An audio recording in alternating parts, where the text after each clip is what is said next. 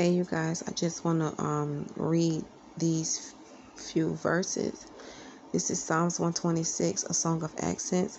It says, when the Lord brought back the captives to Zion, or when he restored the fortunes in the footnotes to Zion, we were like men who dreamed. Our mouths were filled with laughter, our tongues with songs of joy. Then it was said among the nations, the Lord has done great things for them. The Lord has done great things for us, and we are filled with joy. Restore our fortunes, O Lord, like streams in the Negev. Those who sow in tears will reap with songs of joy.